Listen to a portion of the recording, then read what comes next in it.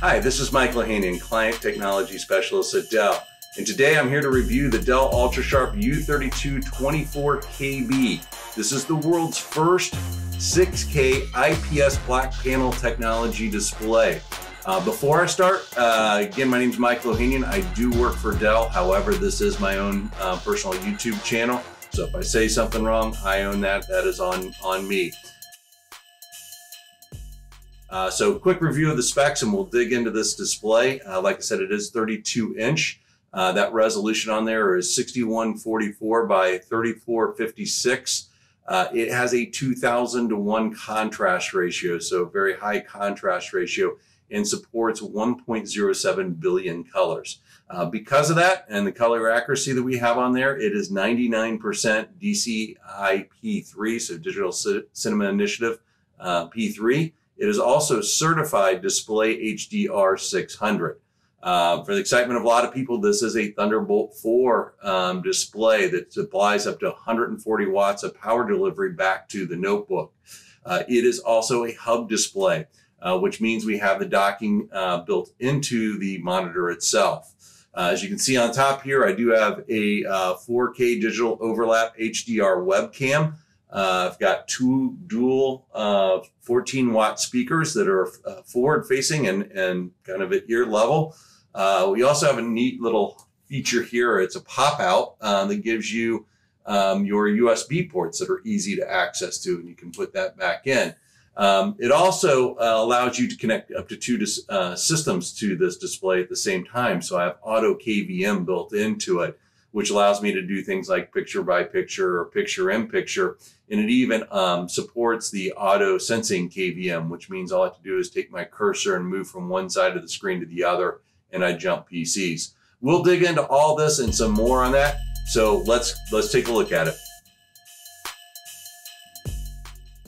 So let's start by answering the question, what is IPS Black technology? IPS Black technology, it's a panel that Dell's been working closely with LG to develop. There are three things it really does well.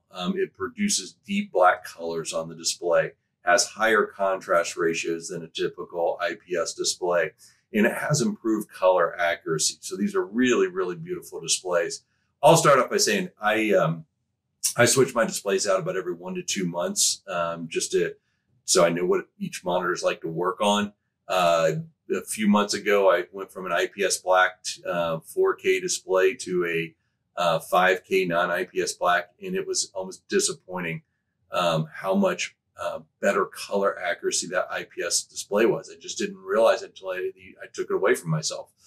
So it is a beautiful, beautiful display. What IPS Black will deliver are up to 41% deeper black levels than you get with a traditional IPS display.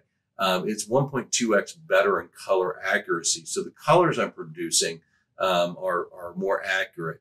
And it has a 1.4x improvement in the contrast ratio from a wide viewing area. So you hear about, IP panels, you hear about VA and TN panels. A lot of times people point to VA panels because they have a very high contrast ratio. Well, this IPS Black with a 2000:1 contrast ratio is similar to a VA panel.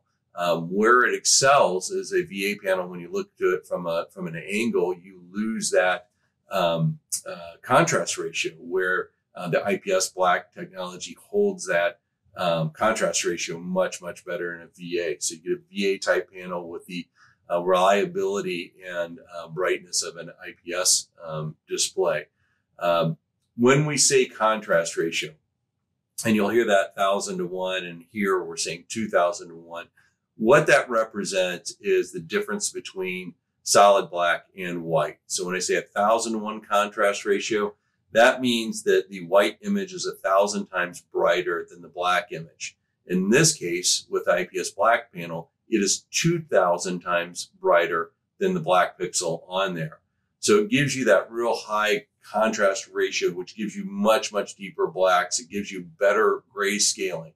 So if you've ever seen a picture, let me see if we've got one here. I can bring up on the screen. There we go. And this is going to be hard for you to see because I'm filming this in 4K and this is a 6K display. that is IPS black. But a lot of times you get a scene like this where you have very dark blacks in there, and then you've got bright reds and whites from the fire, and then you have that smoke. That is very hard for a display to replicate because what happens is the light colors tend to wash out the blacker colors. But in a white IPS black display, those hold more true.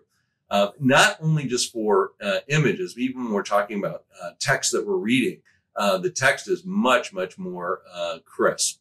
Now, last time I filmed I did a YouTube on the 27-inch IPS black display, and someone said, hey, why don't you put a full black display on there and turn out the lights so we can see if there's any bleeding. So I'm going to pause here real quick and turn off the lights, and I'll put on a full black display so you can see that.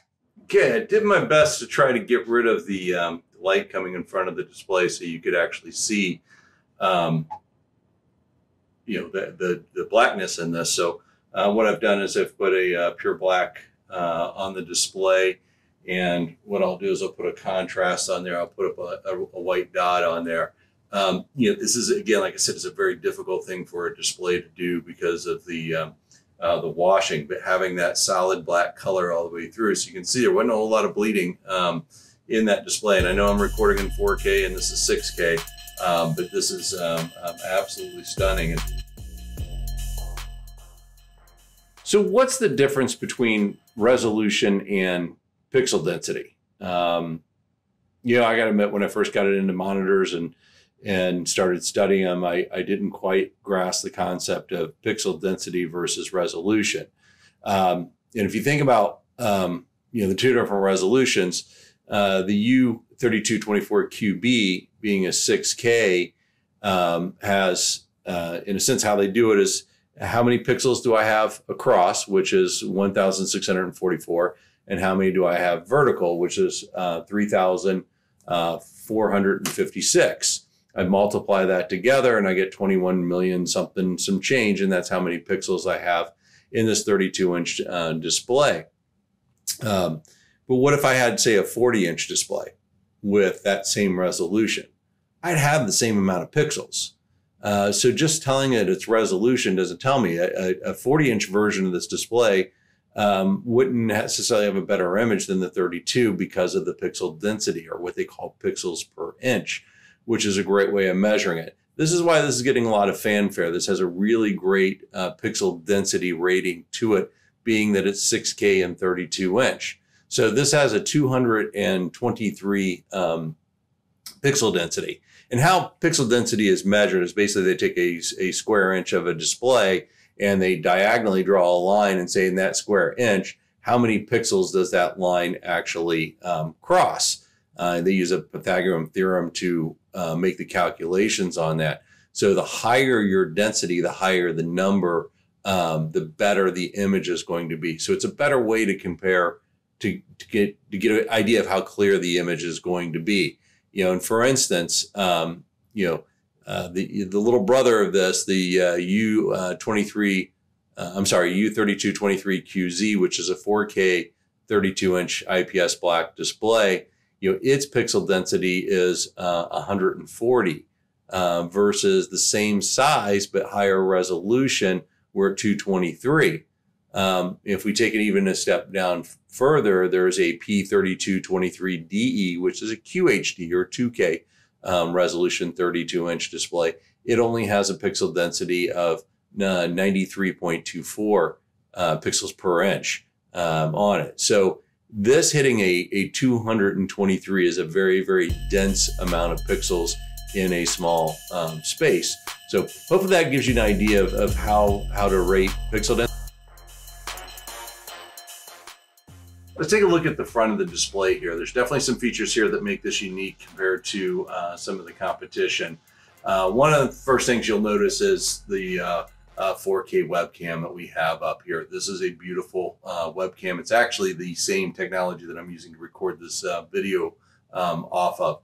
It is a digital overlap camera. It does 4K at 30 frames per second. If you want to do some faster frames, say 60 frames per second, you can take it to full high definition so you can scale that down. It is an HDR with the CMOS sensor built into the camera. So there's a lot of layering in here. We actually use the same engines in this that a lot of the outdoor security cameras have. Because you think about an office environment today, especially working from home, you get things like natural light, you get darkness at nighttime. You can have brightness coming from behind you that kind of washes you out. This camera does an incredible job at adjusting to those light changes. And as you can tell, the image quality on here is really good. This camera is tiltable, so you can see I can move it down. That's up to a 20-degree tilt that I can do. And you can change the viewing angles on this, the field of view. You can go from 65 to 80 to 90. In fact, let me show you from a reverse off of this camera that I'm recording on. I'll show you some of the viewing angles. So let me put it at 65, at 65, at 70, and that is 90 degrees. So you can see. So I had it at that 65-degree angle. So you can adjust how much you want to have of the image in there, and then it's also self-adjusted. You can take it and pull the image in very tightly if you want. So it does have adjustability to it. The camera itself, on top of being a wonderful webcam, it also supports what we call Dell Express Sign-In, and I personally use this on my work machine. I've got the Precision 5470 notebook, and it has a few different features on this. One of them is it's compatible with Windows Hello, in particular Windows Hello facial recognition. So instead of me typing my password in every morning, I use my face as my login, and it gets better than that. It also has presence detection. So my login process in the morning is I sit down. That's all I do. When I sit down in my chair, the presence detection actually recognizes somebody there that activates the camera. The camera itself turns on the infrared, the IR, which is what's used in Windows Hello for the facial recognition. It says, yep, this is Mike, and it logs me into my machine. I don't touch anything. I don't do anything. I just literally sit down.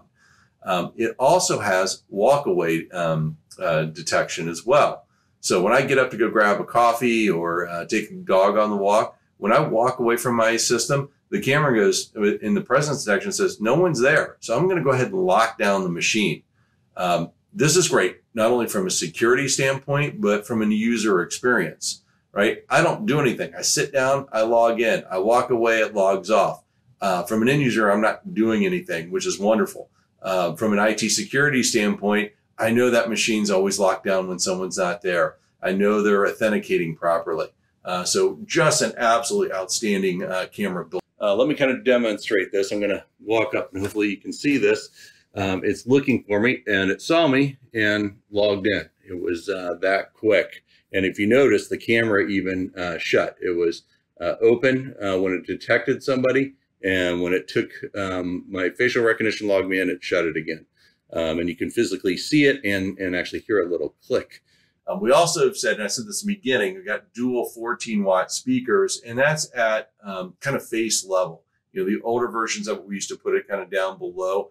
It's better here. 14 watts, those are really decent speakers, and it also has the microphones in it. Now, one of the things that you don't see yet, and I'll bring my finger close to it. I'm not going to touch it, but you see I kind of got close to it here.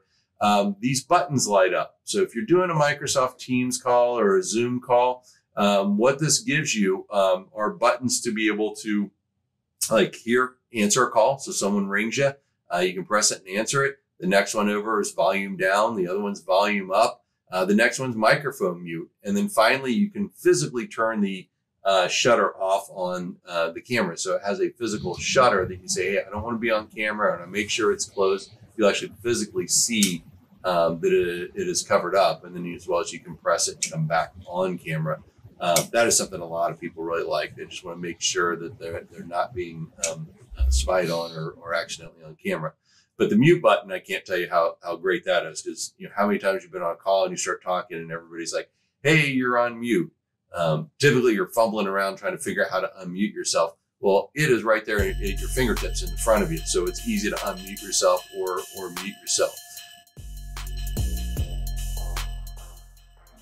One thing that separates a lot of, high-end monitors from lower-end monitors is the ergonomics of the display itself. The U3224KB is very adjustable. You've got your tilt. I can go 21% down, 5%, or I should say 21% back, 5% down, 5 degrees down on an angle here. I can also raise it and lower it. So I can go all the way up. I believe that is about 6 inches or 160 millimeters from a up and down. I can take it all the way there. I can also put it in portrait mode as well.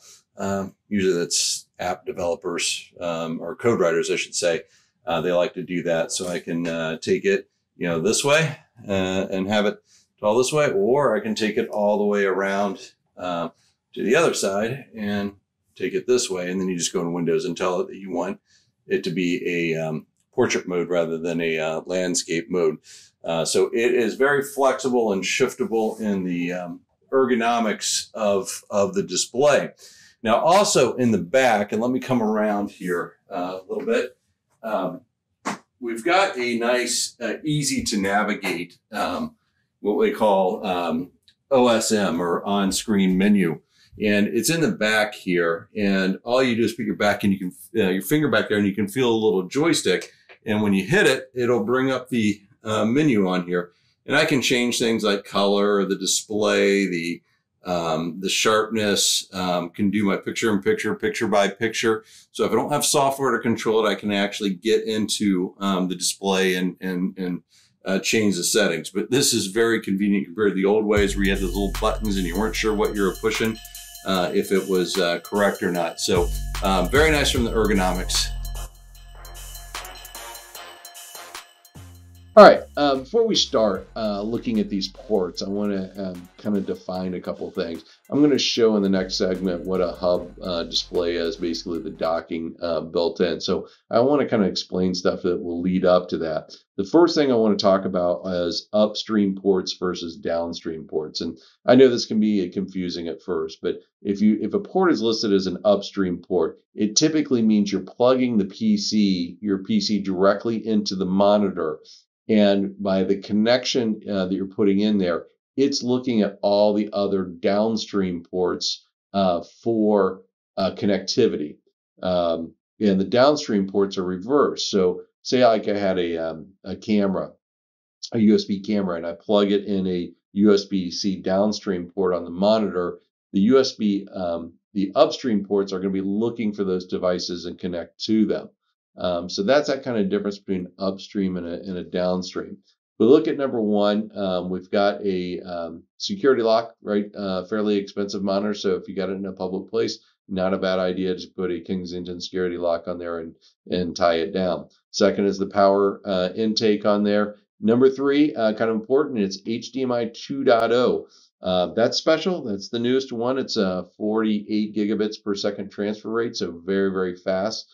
Especially considering you got a 6K monitor and it's a nice port to have. The number four here is a mini display port 2.0.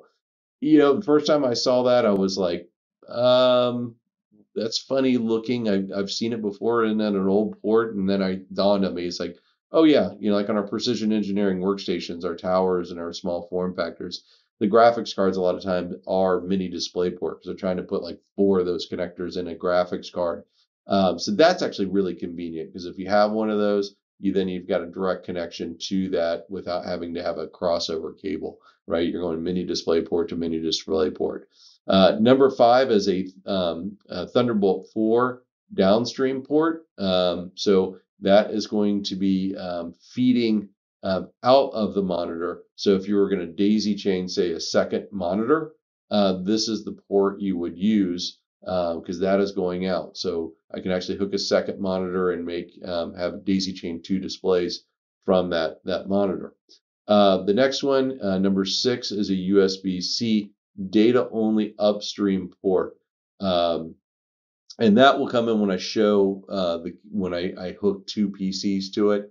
I can actually hook two PCs at one time to this monitor, and I'll show that towards the end where I'm doing that, and I'm using that port to look for USB ports on there outside of the next port, which is number 7, which is a Thunderbolt 4 upstream port. And this is the one with the extended power range, with display stream compression, and also supports DisplayPort alt mode. It's a lot of things I just said in there.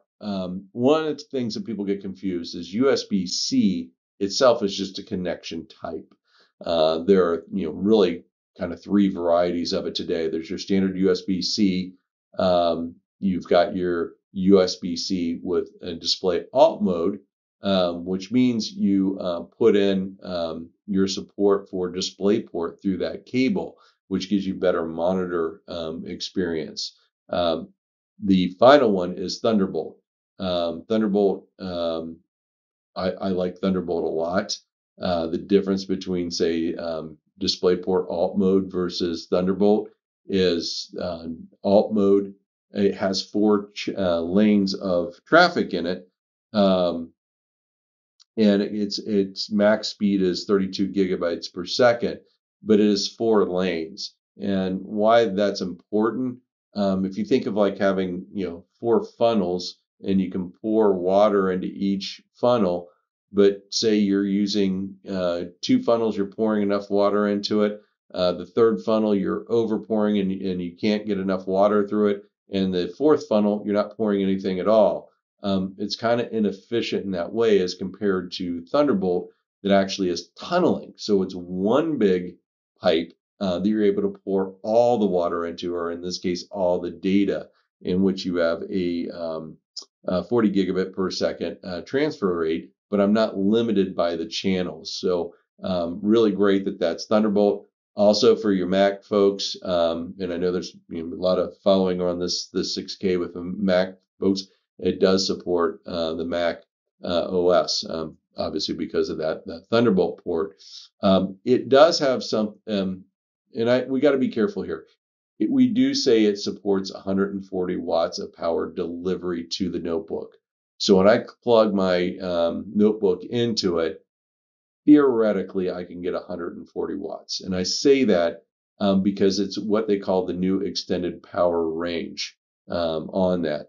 So typically what you've seen in the past with USB-C alt mode is only around 90 watts of power. And that is something that's called SPR, or standard power range. And standard power range, which has been the norm, is only 90 to or sometimes 100 watts of power that you can deliver to a notebook, and that's it. Well, now there's a new standard called extended power range that allows 140 watt. Actually, theoretically, it can handle up to 240 watt. The issue is that both the monitor and the PC must support extended power range. And right now, only the Precision 5680 supports that. And the reason is the notebook and the monitor have to communicate and kind of talk about how they're going to deliver power to that unit. And if you don't have an extended power range PC, it will just revert to that 90 watts of power delivery, which for the most part isn't a big deal. Like I have my Precision that takes more than 90 watts of power. All it does is slow charge my notebook. So even though I'm getting 90 and I require, I think, 120 watts of power, all it does is a slow charge. Theoretically, I could get to a point where I'm using more battery than I'm filling it back up, and the system would shut down. But I've been doing this now for gosh, I don't know, 6 months, and I've yet to run out of battery. In fact, I've never made it where it was down below 90%. So not a big deal, but that extended power range is coming as a new standard. So it'll be more applicable in the future. Number 8 is we've got 4 USB-A downstream ports, and they're super speed, 10 gigabit per second USB 3.2 Gen 2 ports right here. That's really nice. I mean, that's where I'm going to plug my devices into this monitor that are going to go through number 7, which is my Thunderbolt upstream port. So my PC is going to come here. It's going to be looking for those ports for whatever is in those. And then finally here, or not finally, we've got a RJ45 port. So that is your Ethernet connection. So I can plug my Ethernet in here, and when I plug my notebook into it, I'm connected through Ethernet. The other thing, finally, is that we've got I love this. One of the biggest complaints I think everybody has with monitors, it's like, yeah, you put lots of ports on here, but man, they're hard to get to. And if I just need to do things like charge a cell phone or something like that, it's a pain in the butt. Well, this is a little push down. You push up and it drops down, and it gives you 2 USB-C downstream ports with 15 watt, and they're based on USB 3.2 Gen 2, 10 gigabits, and 1 USB-A based off USB 3.2 Gen 2, 10 gigabit. That is very, very convenient as you go in. And I'll show a little bit later how you can use that. So what is a hub display? This concept started getting popularity, gosh, a couple years ago. And really what a hub display is, in the past, we've had docking station. Like this is the WD-19 TBS Thunderbolt dock. Wonderful, wonderful dock. But traditionally, this is what we would put at our desks, right? We would put this, we'd connect the mouse and keyboard to it. We'd pick a big AC adapter to it, the Ethernet, couple other options you put in, you connect it to your displays and have that on your desk, and you would connect this into your notebook. Well, this concept started being incorporated inside the display itself, which is a wonderful idea, right? For multiple reasons. You think about what has changed in the past few years, and now that we're coming back to work a few days a week, we're coming into concepts that aren't necessarily traditional, right? In the past, you may have had assigned a cubicle or assigned office, and that's where you worked every day and you set up everything you liked. Well, now you're doing hoteling and hot desking, and you're walking in and you're borrowing an office or borrowing a cube for the day as you work. And that's really what set this concept of hub displays, on fire. So we've taken that docking station capability and built it in. And you can see here, I've got a Alienware keyboard, not your typical keyboard you'd find on a business system, but an awesome MX Cherry keyboard nevertheless. Also have a mouse. This is plugged in the USB downstream ports on the display. I've got a wireless dongle connected to one of the other USB downstream ports on there as well. And from that, if I had Ethernet, I could plug the Ethernet into the monitor, and that's basically a downstream port as well. So all I have is this one cable, right, that comes out. And this one cable supplies everything. It gives me up to 140 watts of power for my 5680. It connects to the webcam, the speakers, the microphone, the keyboard, the mouse, all with one connection, right? So it's pretty convenient. So if I walked into a hoteling situation at the office, right, and I get a cubicle I'm buying for the day or borrowing for the day, everything's set up. I plug that one cable in and I'm set. Very convenient, very easy. I didn't have to do anything, right? You can see now it's about to turn on, and the keyboard lit up, all pretty. The mouse is working here. All very simple. And think about some of the things that solved, right? If you're coming in the office a couple days a week, how likely are you to remember your AC adapter? So you forget that, and it's like, oh shoot, I got to go home or find someone to borrow. Now I don't have to. Or in the past, you had your notebook and you had your AC adapter with you, and you got into work and you got your hands and knees underneath the cubicle to plug in, the notebook into the outlet. Now you don't have to do that. So very, very simple, very easy, very clean. It cuts down on the amount of cables. Typically would be nice as a wireless mouse and keyboard altogether. You wouldn't have any of those cables. So all you'd have is the power to the monitor, Ethernet cable, and cable to the notebook. Very, very clean, easy solution. So that is the concept of a hub. Now, the U3224KB also has another nice feature, right? I talked about this a little earlier, this drop down here that gives me my USB ports. So say I'm in that same office and I'm coming in and I borrow the room and hey, I've got my cell phone and I want to charge it. And, in this case, I've got a nice little wireless charging pad that I bought off of Amazon. It's kind of nice. I can simply take this, right, and plug it into the powered USB port. I got either C or A in there. Let me get it the right way since it's A. And look at that, right? This is lighting up now. And hey, very good fix. Very, very easy, very convenient for that port to be there. But that is the concept of a hub display and the concept of what hoteling and hot desking is. So KVM functionality. Typically, when you do it, it's kind of designed around having a desktop and a notebook. And the reason I say that is you've got one Thunderbolt port upstream going in there, and this supplies your power and your Ethernet and your KVM in it. And the second one, you kind of have to do some workarounds. You've got to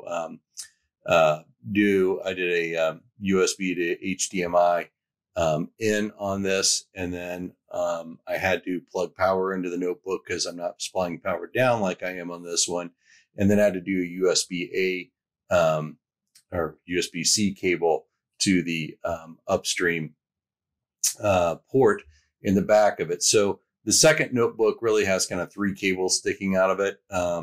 It's got that HDMI, it's got the power, and it's got the USB-C. I need all three of those to be able to control it. But this one's done with a single one. But I find this to be the most typical setup.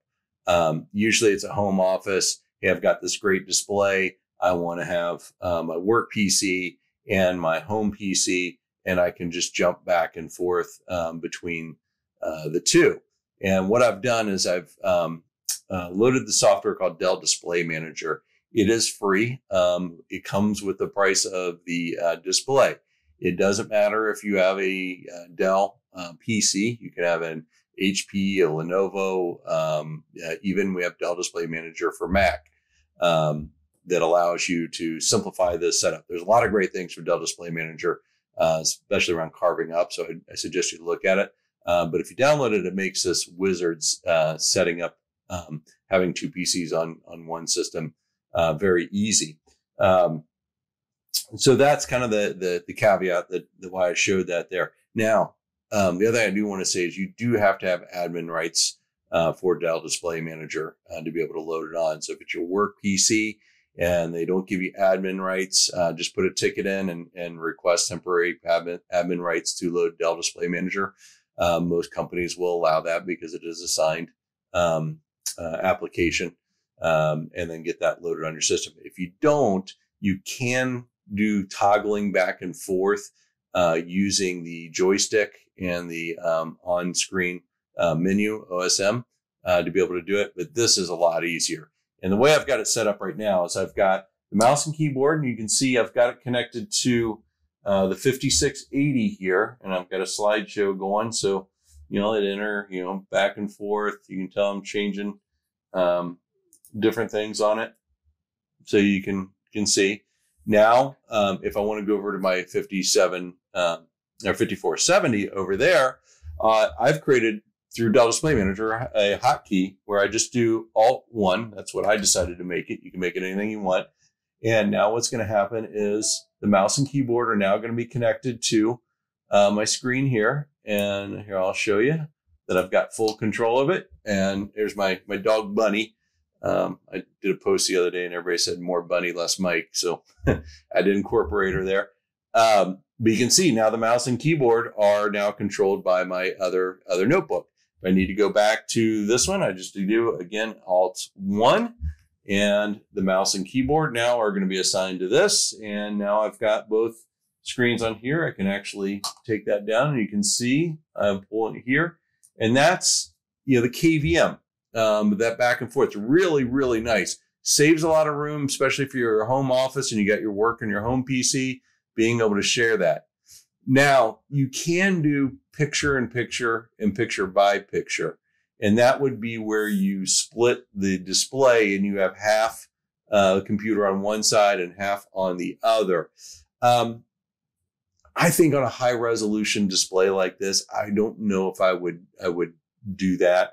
I played around with it a little bit and it just came out funky with some of the resolutions that I had. Typically I would save that function for maybe a 4K or below in resolution, and it'll show up better.